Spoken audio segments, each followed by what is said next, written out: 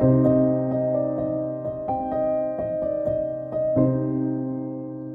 hello there. It's Sandy Allnock, and I am going to talk about combating watercolor exhaustion today.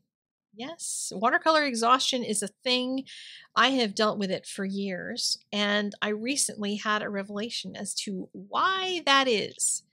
And it really did surprise me to a great extent.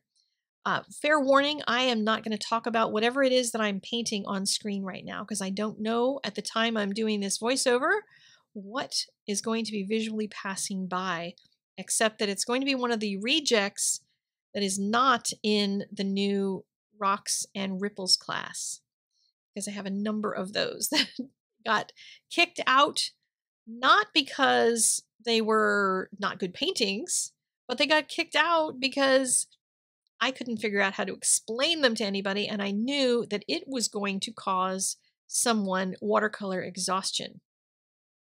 Now, what is watercolor exhaustion? It's when you start to paint and you come out of it, instead of being energized, you come out exhausted and wiped, and maybe even not all that sure you want to paint again for quite some time. And often that will happen to people in the middle of a painting, and that is a terrible place for that to happen. For me, I have suffered from it in very specific instances that I will explain to you. And I didn't realize the commonality in the moments that I've experienced this before until just in the last couple of weeks. I take a lot of watercolor workshops. Lots of teachers from all over the world come through my city near me, and I go take their classes. I drop my $500 to $800 on the table, and I sit there for 3 or 4 days studying under them and watching. They do 2 demos a day usually, and then we have a couple hours to paint in between. And I go into it with vim and vigor and excitement, and I can't wait. I'm going to paint something epic because I'm going to have the help of this person, and it's going to be great. And I pick a painting subject that is so far beyond what I can do that I end up in mental breakdown. Not in tears necessarily, but I find myself working so hard in those classes because I've chosen a subject most of the time that suits what the types of things the teacher paints. When I go to take classes from Tom Schaller, I pick something architectural. When I go to take a class with Bjorn Bernstrom, I go for an epic landscape. Different kinds of people, different kinds of things, but I usually pick something that's far beyond my ability, in my head telling myself it's because I'm going to have help. And it doesn't matter if I have someone there holding my hand for every brush strokes, I am not going to still be able to do that, because when you're trying something that is ridiculously far beyond what you can do, you end up having to think about water management, pigments, what colors you're using.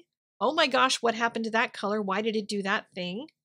How do I get this texture? What am I going to do when the trees meet the grass? I can't get the barn to look right. It looks crooked. Something's wrong here. There's just so many things that you end up thinking about when you've bitten off more than you can chew. And it doesn't mean you need to always just paint a turtle and that's it, because that's the only thing you can paint. What it means is, when you put together too many elements in a painting that you don't know how to individually handle, it's really hard to put them together when you're doing them all at once. Because when you're doing a wash, you need to think about how that sky wash is going to meet with the trees. What's going to happen when they join? What's going to happen when the trees meet the flower meadow at the bottom? And how are you going to handle the flower meadow? Do you know how to paint a flower meadow?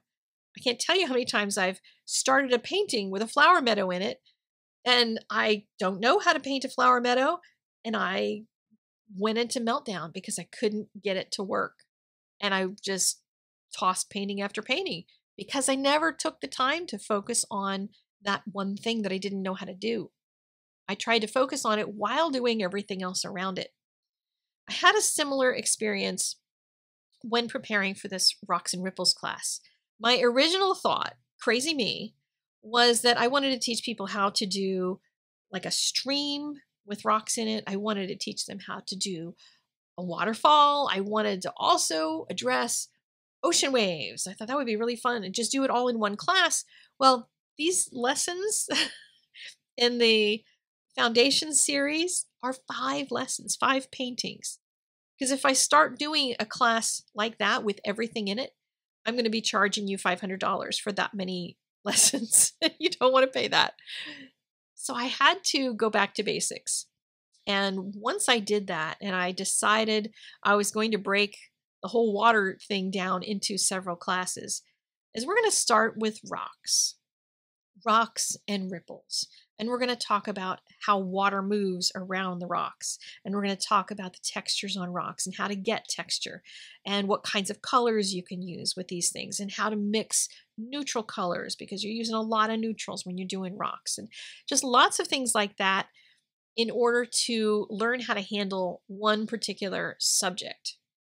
Because then if you've taken my trees classes and you've taken my rocks and ripples class, then you might be able to handle doing a scene that has trees around a stream that has rocks and ripples.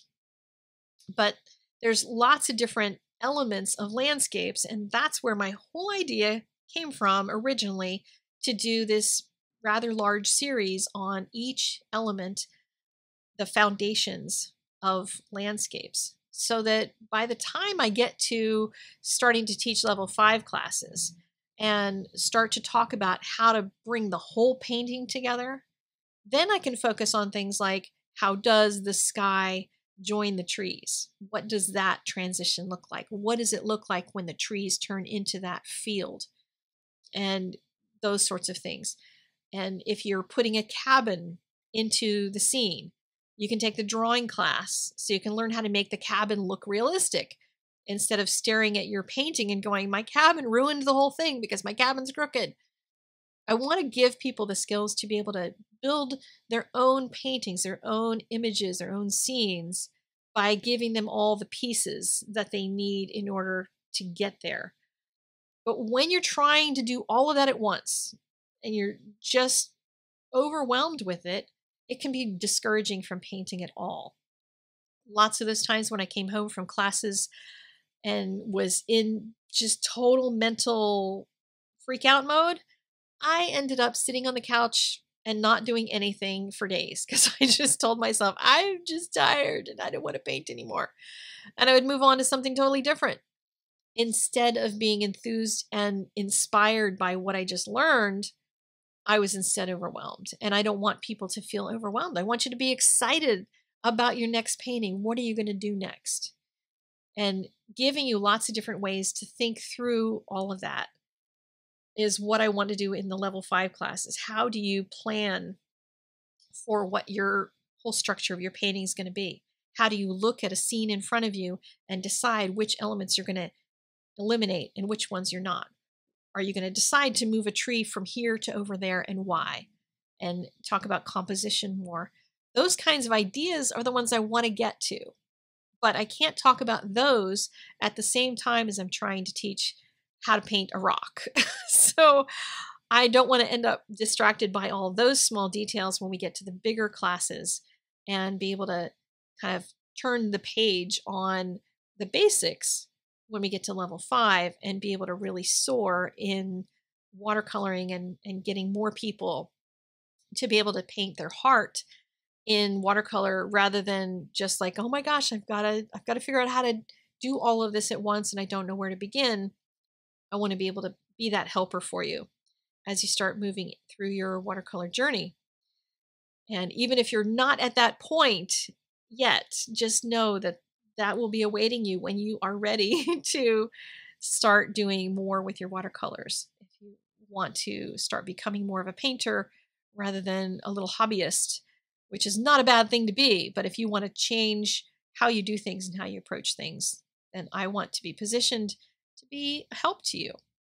And if I can keep all of us from being exhausted by watercolor, including myself, I think that would be a really good start to the whole thing. So a little bit more on the foundations classes in general. You don't have to take one in order to take another unless it's a two-parter. So For instance, the watercolor trees class, there's a watercolor trees 1 and a watercolor trees 2, and I recommend taking 1 before you take 2. And with the water classes, I would recommend that you take this one first, and then if there's others, take the others, because they'll all be building on the foundation of what was taught in the earlier one. But if you don't want to paint trees, you can jump right into water, and there's not anything that you have to have from the trees class in order to learn how to paint the water. So I want to break those up so they're modules that people can decide what they want to learn and what they want help with. Because there might be painters out there who are fabulous at one thing and they just need help in a particular area, and this gives them the option to kind of choose their own adventure, that kind of a thing. Before I end this video, I thought I'd show you a little bit of me trying to hold up my stack of paintings that I went through as I tried to develop this class. You can see just how much I did paint, quite a lot, and also pictures of the kinds of things you're going to be learning in the class itself if you want to know what kinds of images I finally did decide to teach. There's also a preview video over there for you, a free pre-class video on mixing neutrals. And yeah, that's about it for me. I will put a link in the doobly-doo to the class, and I will see you again very soon. Take care, guys. Bye-bye.